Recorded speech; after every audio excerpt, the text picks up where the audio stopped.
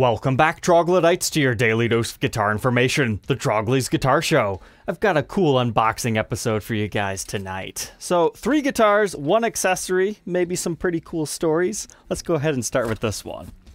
This is a purchase through my new Guitar Day program. If you're not familiar, it's on my website. It's called NGD. You can just Google it. You'll find the page. It's a process where viewers of the show, they like to see their guitar before they get it, just get unboxed on the show. Sometimes it's a full review and demo. Other times, if I've already done the model or I'm just not that interested in doing a full review, we just unbox it here. And this works well for people who want to see it unboxed on the show so they can have a memorabilia of Trogly's guitar history. And the other time this comes in real handy is if somebody is international and the dealer will not ship internationally. Now that falls under my international forwarding service, so that's a little bit different. There's a small upcharge because, shipping internationally, that's a lot of paperwork and you gotta pack the guitars a little bit differently.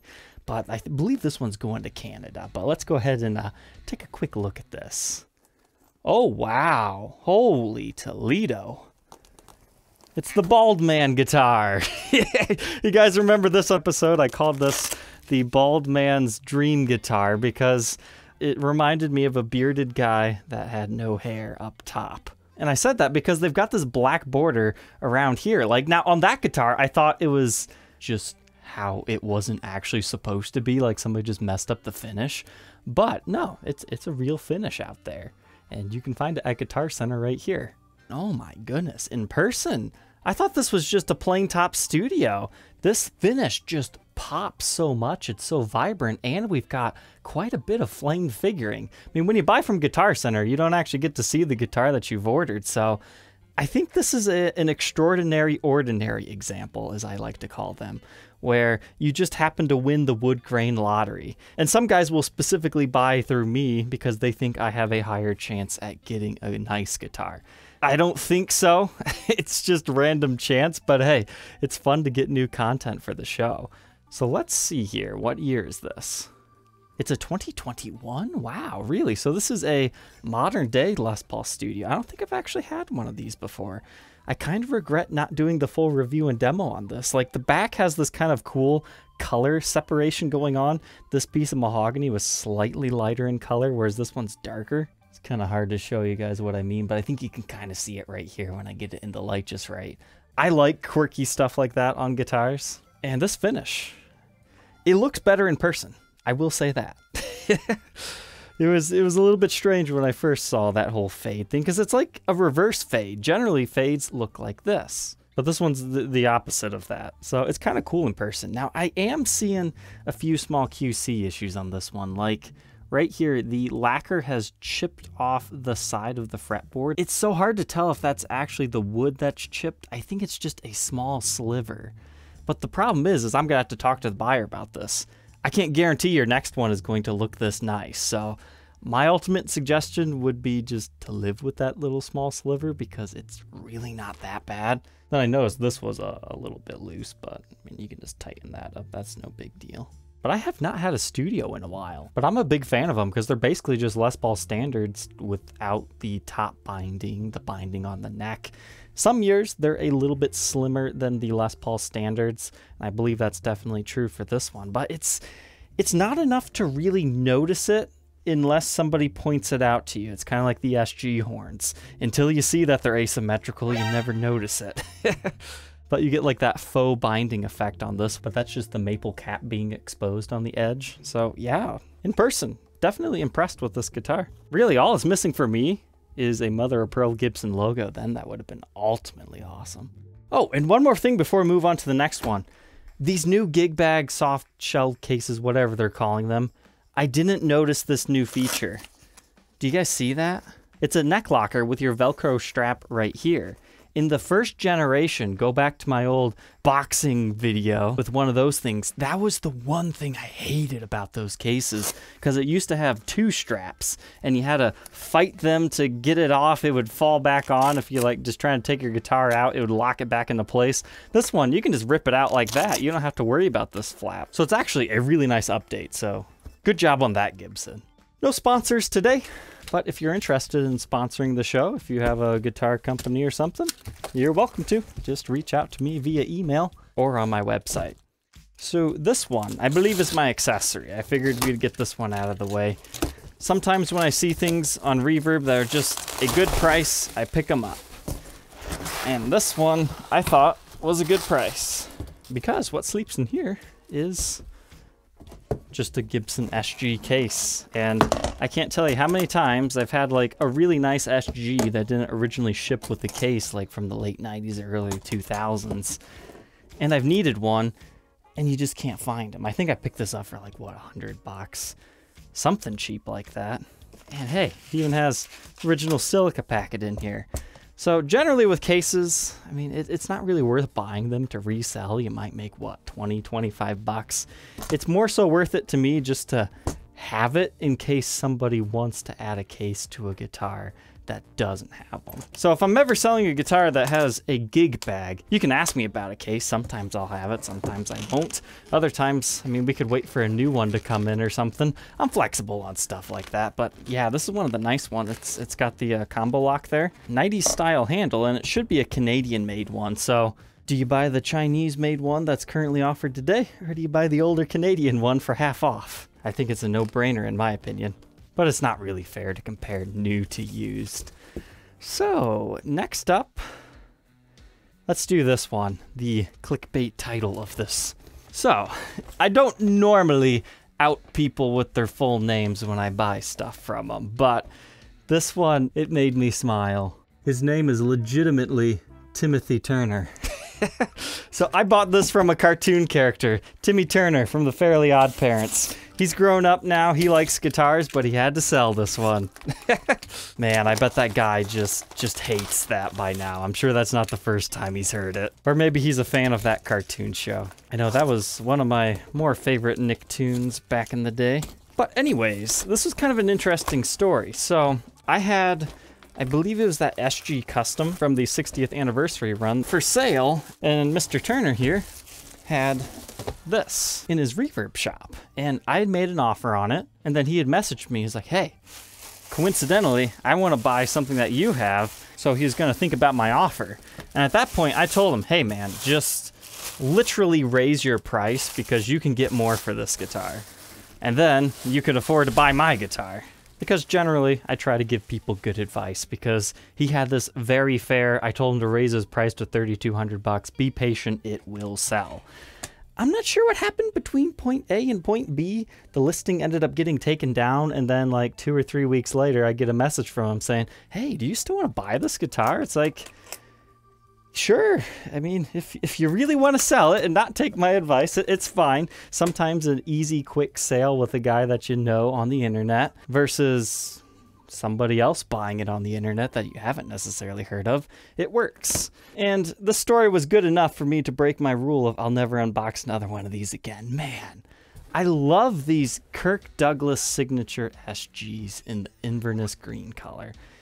They're just great. I love them. Now, don't get me wrong, the black ones are cool too, but I really love this color. You just do not see it on SG Customs enough. And this guitar is just so ridiculously versatile, they super undersold these things at $2,500 brand new. So this one actually feels like it's a pretty chunky body. I'm curious if it will neck dive or not. Now, generally, I mean, when you have one of these giant vibrolas on here, it doesn't, you know, affect it as much as non-vibrola units. Maybe that's why Gibson's putting these things on everything, but then you have to worry about tuning stability. But it was kind of funny. The day I bought this guitar, I had somebody reaching out to me. I've exported so many of these things to Canada, and it was another Canadian guy going, hey, can you help me get one of these Inverness green ones? It's like, yes, potentially. I mean, I've got this one coming in. He was concerned about condition. I mean, the guy told me there was like a small ding somewhere. Yeah, right there. That looks like it came from the factory like that. So either that or it was like a strap. That is a very small impression. Like, you have to be looking for that and know that it is there to find that. Other than that, this thing is, you know, pretty much brand new condition. I think he said he purchased it brand new. But it's starting to get to that point where it's like, oh man, maybe I should keep one of these. Okay, there we go. There are a few scratches on the headstock. They're not super deep. I don't know if a polished job would get those out though. So we've got a couple of small impressions right there, but other than that, pretty clean. So if you want to learn more about the Captain Kirk Douglas SG, you can check out my full review and demo. I really see these things becoming highly collectible and expensive, you know, within the next 10 years or so. I mean, people are asking up to $1,000 plus the original $2,500. And I've been pretty successful selling them between that $3,000 to $3,200 range. That's why I told them, yeah, you can definitely get that. I've sold enough of these to know. I mean, they're out of production. They way underproduced these as a limited edition because they put too many cool specs in these things. But one of these days, I need to review an original Captain Kirk Douglas, which all of a sudden doesn't look anywhere near as good as these newer ones. Unlike the Jagstang, it seems like a lot of you guys like that Jagstang review and demo. A lot of guys were talking down on the old made in Japan runs, saying that the pickups don't quite sound as good. But who knows, maybe I'll have to try one of those things out one day. Sometimes the reissue is better than what it is emulating. Not always. You can take like R9s for instance. Is it better than a burst? Very subjective. It just depends on a lot of factors. Was it a good burst? What are they doing? But I think we can all agree $6,500 is a heck of a lot cheaper than $300,000. There's actually a couple of really nice bursts for sale. I might have to do just a guitar hunting episode of bursts. But inside here, this is a guitar from my good collector friend Donnie. We've had complete episodes dedicated to me buying out this guy's collection, but this time it's just one. He said this was one of his favorite players. So I'll be interested to check this out.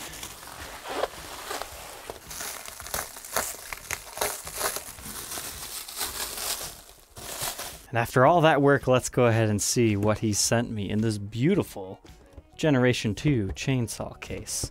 Just in case you're not familiar, Gen 1 only has these front two latches. There's a few other small differences. Check out my chainsaw case video if you need a refresher. All right. Here's another Black Les Paul custom from my friend who collects Black Les Paul customs. Imagine that. I'm actually having a lot of fun having a bunch of customs in stock again. Like I have that wine red one, I've got this black one now, I had that silver burst from my other collector buddy. Then we also had that same tobacco burst one. So when I started my guitar resale business, customs are what I would buy because customs, they're a very good store of value, they're easy to sell. Standards are a little bit tougher to sell, at least the Norland era ones. Not by a whole lot, it's just there's a lot of buyers for customs. So I always have a soft spot for these things, especially like really rare colors and things like that. So this, I really like this one because the serial number has a lot of zeros in it. It's 810000525. So it's a 1980 100th day of the year. Hey, that might be your birthday. But this thing's a bit dirty and dusty, so that means we are going to have a little bench segment on this one. Clean it up, take a quick look at its parts, but something else you're going to notice just straight out of the box. Factory chrome hardware. Gets a little bit more common in the 80s, a little bit more rare in the late 70s. And this is the 100th day of 1980, so it kind of falls somewhere in between there, but this will be the maple neck era. Looks like our neck's okay, and I had him already take a picture of the truss rod, but we'll take a look at that later. Uh-oh. Do we have finish damage? I'll have to ask him about that. He might have just missed that. There's actually a crack coming from our tailpiece, which is rather unfortunate. We'll have to take a look at that on the workbench. But also, on top of this, I purchased some parts from him.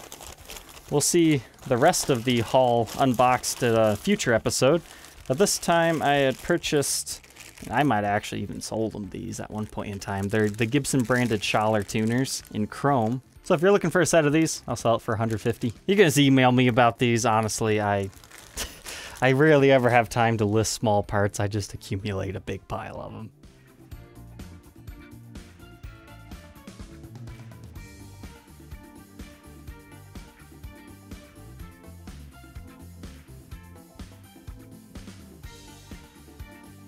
Two hours later, here we are. It's looking like a mirror again, but let's go ahead and document the condition of this thing.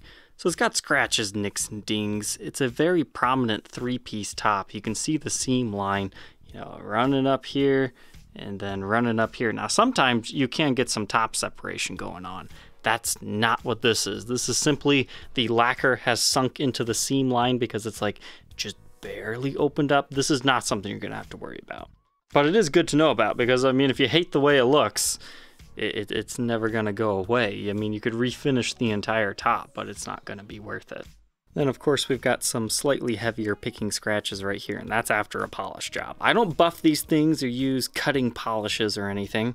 I just use the Virtuoso brand cleaner and polish, and I think it looks great. There's other stuff you can use that might get rid of some of this other stuff, but I'm too worried to ever use a cutting polish. Maybe one day I'll try it on a guitar that's not so expensive.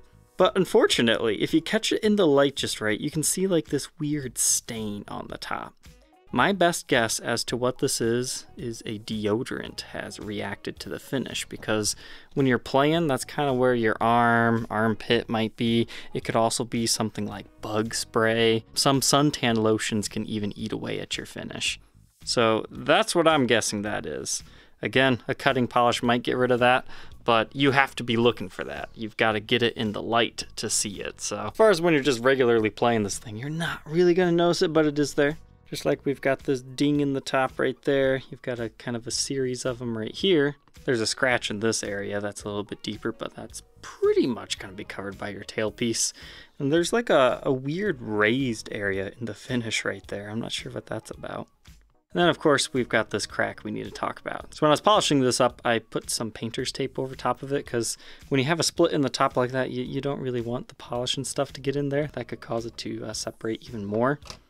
Now, it's cracked all the way to here, and then it's cracked all the way through here. Now, this pickup's kind of hard to get out, but here you can see what I'm saying. It just cracked all the way through. So the good news is there's literally nowhere left for this to go. It stopped there, and it stopped there because that's where the wood stops. That could have been worse. It could have cracked like sideways and went whoop. But I'm not even sure how that happened. I would guess maybe at one point in time it took a blow right there. But as far as over here, not too many nicks and dings, a few. Knobs have a nice age to them. And underneath our pick guard, of course, you have that regular ding from the back side of that bracket. There's a couple of dings right here, and some scratches, all that other good stuff. So it looks nice now that I've cleaned it up, but definitely player's grade. But as far as our pickups here, they are original. They are T-tops yet. Kind of not quite to Tim Shaw's and Customs yet in early 1980. That one dates to February 13th, 1980. So a Valentine's Eve guitar pickup. And then this one, it looks like it says March 4th, 1980. It's got a really short lead on it. I thought for sure when I looked into the back control plate cavity, that pickup would have been taken out at one point in time, put back in. But the soldering looks very convincing to me. But we've got a short neck tenon, nothing crazy going on here. And nothing too crazy in this one either. We can see the maple top right there. The pickup covers themselves have string wear on them, so that means somebody had this bridge pickup hoisted all the way up and the action decked all the way down. You can kind of see some of that on the neck pickup too. Bridge pickup reads 7.46 k ohms, and our neck position 7.59, with a middle position for fun at 376. Now, what's kind of unique about the bridge studs is this is the one that they used on the top adjust Tune-o-matic, like as far as the bottom goes, so it's possible these might have actually been replaced. But the bridge itself is a Schaller made in Germany, so that is correct for this time period. And you know, that's probably why this cracks. Somebody swapped those out. This bridge, it's not like super collapsed, but it's not the proper radius anymore, as most of these things are. It doesn't actually sit flush, so when the strings push down all that pressure, it kind of bends the bridge, and maybe that's causing some additional stress here, and that's probably what did it. The tailpiece looks correct to me. But moving on from our 3-piece maple top and mahogany body, we've got the 3-piece maple neck. So we've got 22 low wide frets on these. The ebony board, it's in good shape. You can definitely see like the regular player's pattern of wear, and that's after cleaning it with a bit of steel wool and conditioning it. And you've got a little bit of fingernail divoting in a few areas. Now, as much play as this thing has saw, I'd say the frets are in respectable condition. I mean, you can see the very light divots starting to form, but you can just barely even feel those. So I think you're going to be okay on this. That's definitely the worst one right there. G string looks like 4th fret. Everything else, yeah, it doesn't feel too bad. What the heck were they doing right here on the 4th fret? That's not where I play that much. But all our fret nibs are intact and everything. This is all clean, ready to go and polished. With a 1.68 inch nut width, that increases to 2.05 by the 12th. First fret neck depth of 0.87, then 0.98 by the 12th. That's a bit misleading. We'll take it at the 11th, 0.95. Because you get the heel starting right there, so definitely more accurate to take it there. Slim 60s neck. Slim taper, that's what these customs are known for. Face of the headstock, thankfully, everything up here is looking all right. Truss rod's in perfect shape. Got the Les Paul custom truss rod cover on there. And you've got some scratches, some nicks and dings. Nothing too crazily over the top, but I'd say that's a fine looking headstock. I thought this was interesting on the tuners. I have never seen wear and tear like that. Somebody dinged the tuner, not once, but twice. The other ones look okay. I've never seen damage to any of the tops of tuners before. That's a new one on me. Now we'll move along to the backside. Decently clean until you get it in the light. That's when you're going to start to see some of this other stuff. So you've got some buckle scratches and worming right here. But once again, I polish this up. It's a mirror. Hello! But besides that area, let's see. You can definitely see like the lacquer sink into the mahogany body in a lot of locations, but there's some dings, there's some scratches down here. A bunch of just stuff scattered. Yeah, there's a big patch of worming right there. But again, it kind of disappears until you get it into the light. So, player's grade. Don't buy this thinking it's a collectible. But inside our control cavity, it's interesting. This is the first time I've seen this. So we've got Randy's dad's signature in here, Floyd Leonard. I've seen the pluses and I've seen stars, but I've never seen a plus minus. Generally, that means it sounded really good or it had an awesome top. This is a black custom, so I'm not sure what he meant by that. But you can see like a small area where the lacquer has been like polished through to the mahogany. But everything looks untouched in here to me. I mean, that's a big old solder blob. And the pots are dating to 1979, 30th week. Well, looking at this one, it actually looks like 39th week, so something around there. But it's always a nice treat to get one of the Leonard family signatures in these guitars. We've got the shielding tray over here, and you can see inside your toggle switch cavity right there. But we do have Schaller strap locks on this one. I do not have the original buttons. Lots of times he will save those, but this one must have came without that. Small ding on the side. Couple of more dings. I mean, it was used. Got the thick binding in the cutaway, as is common for customs of this era. Couple more dings. Looking good. Now onto the neck. It's generally really common to see those seam lines show up on the neck and less so on the front. But this one, the neck is just fine. You don't have any of those lines. It's the top. But there is a small area of finish wear right here. You can tell somebody was definitely soloing up here quite a bit. It's a little bit more of a matted feel right here, so it's definitely a little bit slicker and glossier right here. And then you got that small area that kind of stops. I wonder if that's because this guy would always slide up and have us, wait a minute. That'd be where this hand is. So judging by where that is, this guy must have did a lot of sliding up here, and then it just kind of naturally stops at this 12th fret, so he must have been soloing up here a lot, because it would be this part of his hand that rubs against that area. So he's just doing that thing, or at least that would be my best guess. But besides that, you do have a very small impression right there. It seems to be in alright shape otherwise. Backside of the headstock, I didn't see any major gouges, just a few scratches, maybe some impression lines up here from a tuner, kind of by your serial number. You see what I'm talking about there? But there's that cool serial, 81000. It's like 545, or 525 rather. And made in USA, it's a Nashville production model. Got a little bit of finish rub through on each of the wings. Something else that's kind of cool about this one, outside of that seam line you're seeing right there, you can actually see a wood grain like straight up and down vertical. It kind of looks cool. It looks like additional finish checking, but that's just the wood grain showing through. So I bet this piece of maple would actually be quite gorgeous if you could see underneath that black paint. And as far as the weight, it's average for the era. 10 pounds, 4 ounces. Now let's switch over to the blacklight test. Yeah, this thing's a old guitar. It's gonna blacklight pretty well for us. You can once again see that sweat absorption area. So I mean, that kind of makes sense that it would be some sort of a deodorant stain or whatnot. You can see those nicks and dings a little bit more clearly like this too. Looks like a couple more right there. Take a look at that crack right there. Then you can see the seam line separation. You see the difference there? This is actually a really good example. The difference between a crack and a seam line or a finish check. See how that's nice and dark? The finish has never been broken. The finish has been broken on that one. There's those cool knobs again. Awesome. Let's flip it over to the back. Okay, so it looks like definitely might have been a sticker on here at one point in time where they just kind of rubbed the finish a bit. You can definitely see some sort of a stand rash mark right there. As far as the rest, not too bad.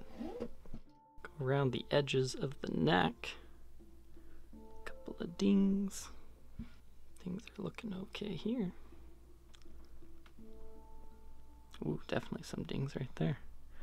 That's why I like the blacklight test. It shows you things that I can't necessarily tell you about. Like on this guy, you could only see an area of wear right here, but you can see where he's just playing all up and down here. Now the biggest feel difference is right there where the bare wood is exposed. But then you can just see pretty much all up and down the neck there is a little bit of a clear coat wear. Curious, is it like that on the other side?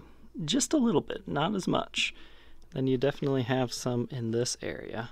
But thankfully, I mean, there truly is no difference in feel in this neck anywhere from what I feel after I've polished it, except for this area. Feels a little slower. But no breaks, cracks, or repairs on this guy. Same story for the face of the headstock. All right, troglodytes, I hope you enjoyed tonight's episode. Don't forget to like, comment, and subscribe, and we will catch you tomorrow on the next episode. Take care.